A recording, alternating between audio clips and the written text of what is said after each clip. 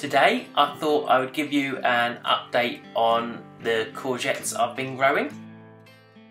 So in March I planted 4 seeds in these small pots and I've had them on the windowsill for a few weeks now, and they've sort of grown in various stages. One of them hasn't grown at all, and the other 3 are sort of various heights, but they're all doing quite well, those 3. So now there's been a gap of a few weeks, I'm going to plant 4 more.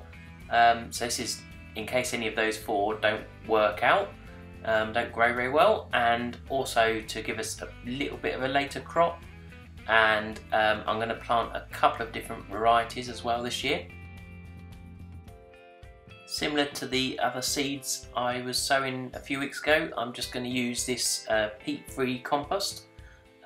And I've got some old pots that I've cleaned, so I'm just filling them with compost. And the zucchini seeds or courgette seeds, you just need to push them in about 1 centimetre down and on their edge so that the moisture runs off them.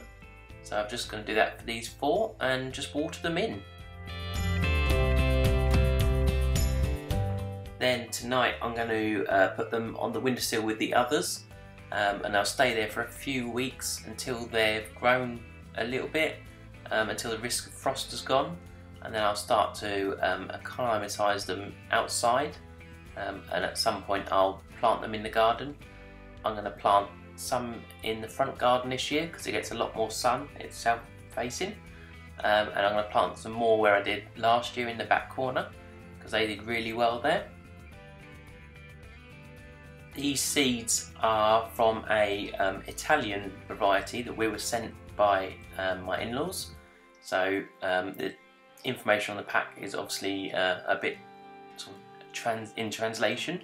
But I'm also going to plant some other seeds I've bought recently of another variety. So I'll be planting them in another few days, next time I get a bit of time in the garden.